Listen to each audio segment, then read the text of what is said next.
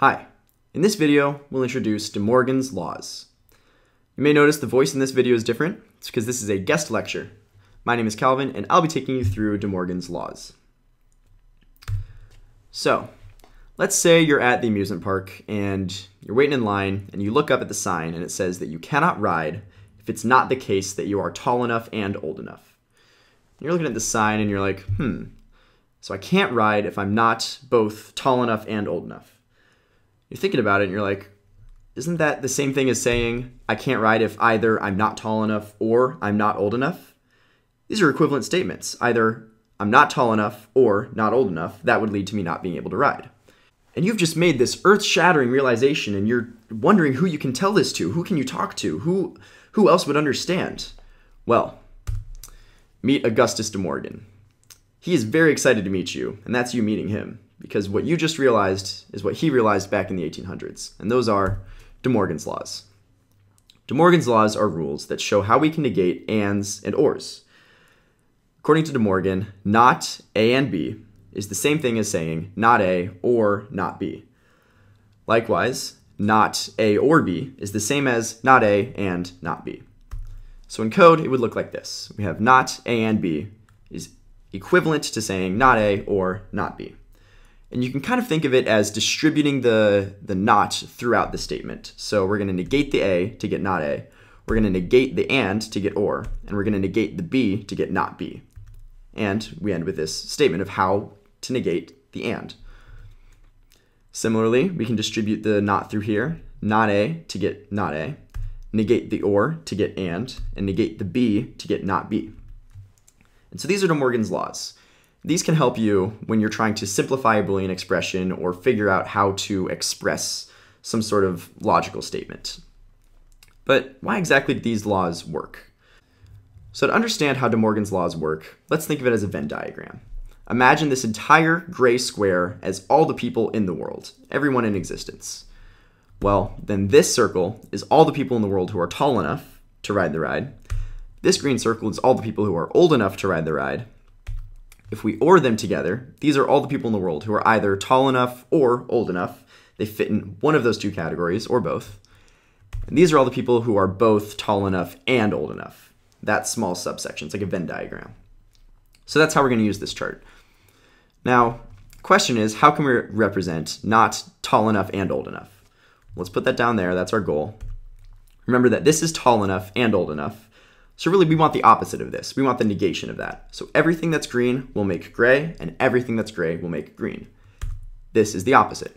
This is all the people in the world who are not tall enough and old enough to ride the ride. And De Morgan says that that is equal to all the people who are not tall enough or not old enough. Let's see if that's true. We'll put that down there because that's our goal.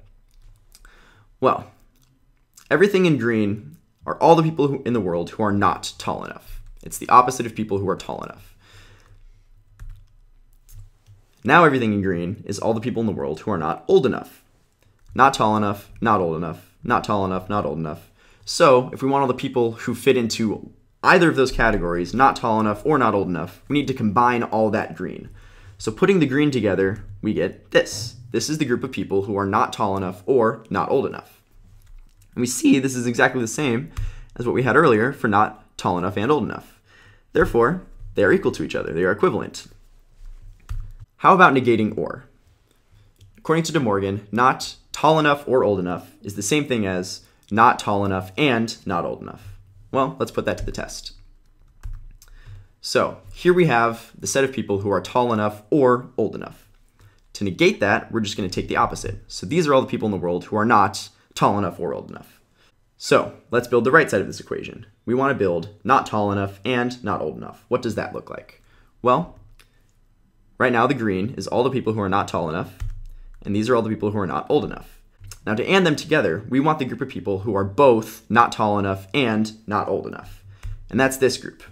If they were anywhere in the circle, then they would have to match at least one of those categories, but they don't match either. These are all the people that are not tall enough and not old enough. And this is exactly the same as what we just made for not tall enough or old enough. Therefore, we see that they're the same thing. Now, looking at it with Venn diagrams is definitely challenging. So to prove this even further, we can use truth tables to really cement that this is in fact true. So, using truth tables, let's build up either side of this equality and make sure that no matter what A and B are, the result will end up being the same for both of these statements. So, for the left side, we want to build not A and B. So, let's look at every single possible combination of A and B and see what the result is. So, what are the combinations? We can have true and true, true false, false true, and false false. That's every combination for AB. And let's look at A and B. Let's fill that column. Well, from top to bottom, true and true, that's going to make true. True and false is false. False and true is false. And false is false. So we have true, false, false, false. Now to negate that, to have not A and B, we just have to take the opposite of that column. So from top to bottom, we're going to have false, true, true, true. Cool. So that's the left side. Now let's do the exact same thing with the right side. And I'm going to color them differently so we can tell them apart. Again, let's list out every combination. True, true, true, false, false, true, false, false. Now let's fill up the not A column. Well, looking at the A column, we just have to take the opposite. So we have false, false, true, true. Let's fill up the not B column. False, true, false, true. And now we simply OR them together. So OR is true whenever one of the inputs is true. It's only false when both are false. So looking at from the top to bottom, false or false, that's going to be false. False or true, that's going to be true. True or false is true. True or true is true. Now, if we look at both of these truth tables, we see that those columns are exactly the same. For every input for A and B, we get the same result. Therefore, these statements are in fact equivalent. Not A and B is the same thing as saying not A or not B. Awesome. Now let's do it with OR.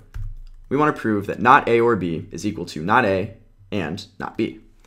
Let's make a truth table for the left side. All the possibilities are false, true, true, true, false, false, true, false, false. Let's build up A or B, true or true, that's going to be true, true or false, true, false or true is true, and false or false is false. And now we simply take the opposites of those, false, false, false, true. And that is our truth table for not A or B. Now let's build the truth table for the right side. All the combinations are true, call them differently. All the combinations are true, true, true, false, false, true, and false, false. Now we'll simply take not A, false, false, true, true, not B, false, true, and them together.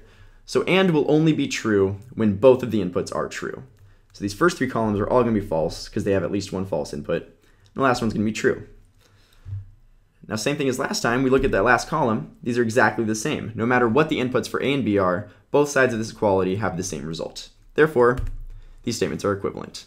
And those are De Morgan's laws. They tell us how we can negate ands and ors. And this can help you simplify your Boolean expressions. Let's see De Morgan at work in the editor. So here we have a program that determines whether or not you can ride a bike. It asks you if you have a bike and if you have a helmet, and then negates an and statement to determine if you can bike. You cannot bike if it's not the case that you have both a bike and a helmet. Well, according to De Morgan, this is the exact same statement. If we were to say Boolean cannot bike De Morgan, all we have to do is distribute that not throughout the statement. So really, not has bike and has helmet is the same thing as saying not has bike or not has helmet. And this makes a little bit more sense. If you don't have a bike or you don't have a helmet, then you cannot bike. So, same thing down here. If cannot bike De Morgan, let's print out you may not bike with De Morgan. Else, we'll print out, yeah, you can bike with De Morgan.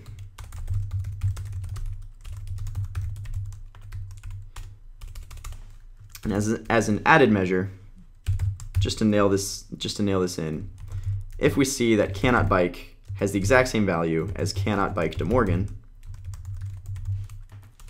well, then we know that De Morgan was right. Let's try this out. Do I have a bike? True.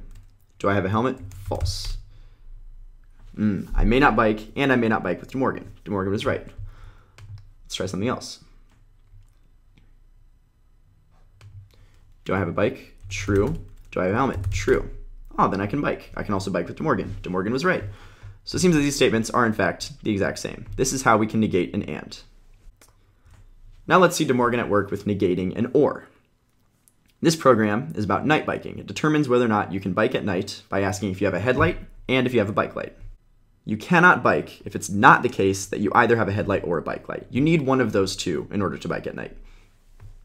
So according to De Morgan, this is the same thing as saying, let's make a new variable, cannot night bike De Morgan.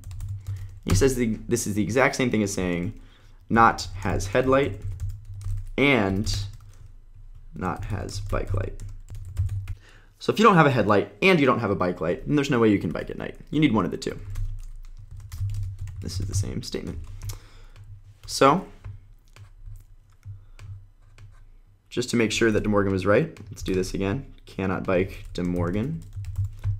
You may not bike at night with De Morgan.